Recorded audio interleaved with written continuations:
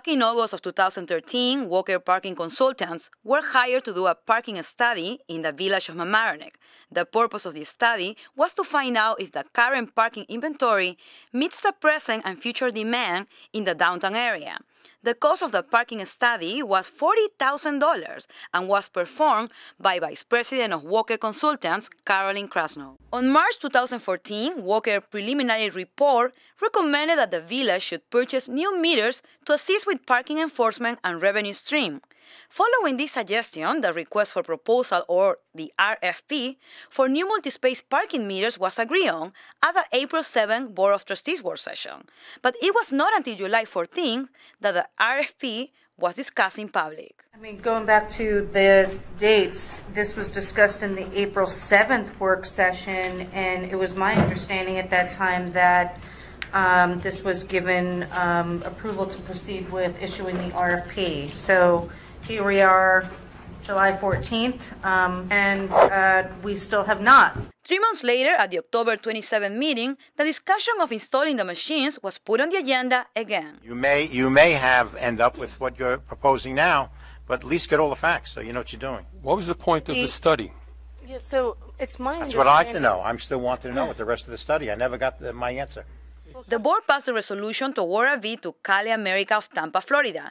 18 multi-space parking meters were purchased at a cost of $6,425 each, bringing the total of $115,650.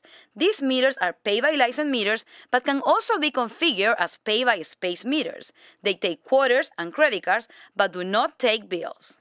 On December 2nd of 2014, Walker finished the parking study and concluded that the parking situation in downtown Mamaroneck is more an imbalance than a true lack of parking.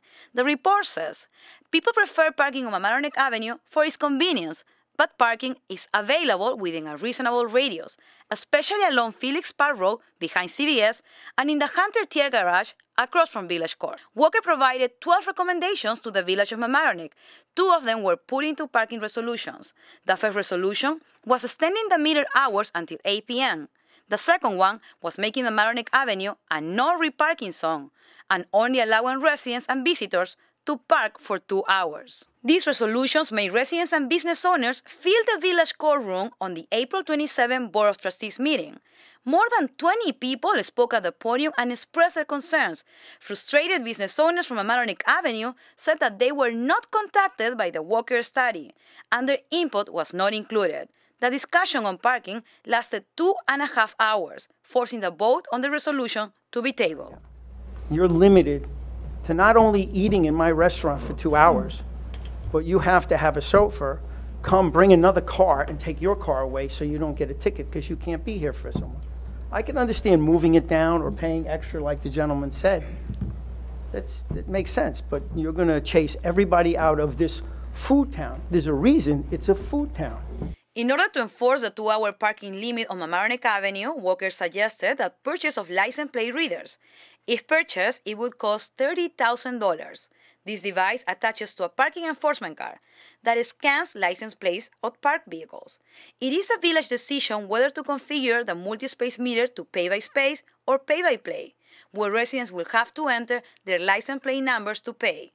The discussion about meter configuration took place on the May 11 board meeting. This time, the plate reader proposal drew privacy concerns among residents. I don't want to be watched. I don't think anybody else does either. I don't want somebody to tell me that on such and such a day, I parked here for how many hours? Why should you know that? Parking resolutions were tabled indefinitely, and what came next was the forming of the Ad Hoc Parking Committee on July 1st of this year. We spoke with Maria Micon-DeRose, the chair of the committee, to have the final update on the parking situation. We had 3 subcommittees that we broke up into. One is the Technology Subcommittee, and they were asked to study the cost of replacing the meters with either single-space smart meters or multi-space meters. What are the other subcommittees? The other subcommittee was the license plate reader subcommittee. So that subcommittee was charged with looking at the cost of the scanners, the popularity of the scanners, is it really worth it, things like that.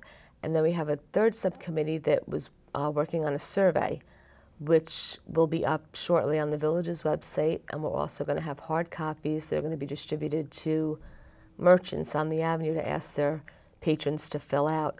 You know, try and keep it basically the way it is, simple, user-friendly, and something that'll be attractive to everyone who comes to visit Mamaroneck, that they'll want to come here. The parking issue goes back to 2009. The Village of Mamaroneck Budget Committee were the first to recommend the installation of multi-space meter to solve the lack of turnover of existing parking. So far already, parking has cost the Village of Mamaroneck around $155,650. This amount that includes the cost of parking study and the cost of 18 unused parking meters. And Sheyla Navarro with a special local live election report.